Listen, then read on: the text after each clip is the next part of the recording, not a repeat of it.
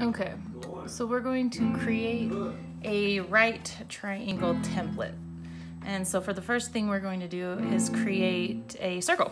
And what I did is I just took a piece of paper and a bowl, my cereal bowl, and I'm just going to trace this cereal bowl to get a perfect circle. So I'm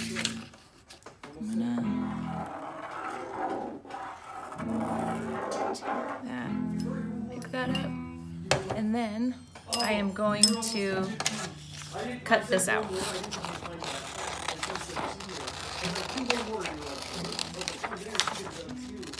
You can do this with me. What's really cool is we can measure angles just by using this simple template. Alright, so now we have our circle. And then we're going to fold our circle in half.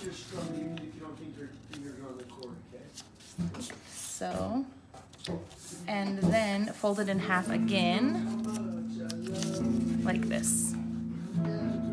And do you notice any of the angles that I've created now? Yep, there's the right angle right there.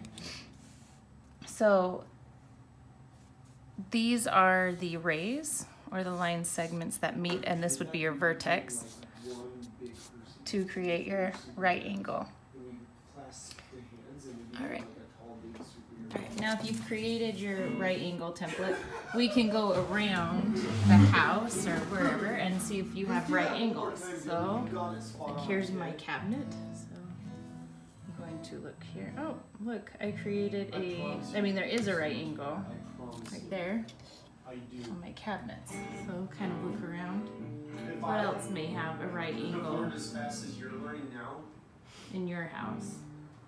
You're a hard worker, Dylan, and you I know all my cabinets do, and I think something stood out. Oh, here's my stove. Let's see, is there a right angle here? Let's see. Right there's a right angle. Nice. And, oh, my microwave has a right angle. What else? Knives. My knife block. Perfect.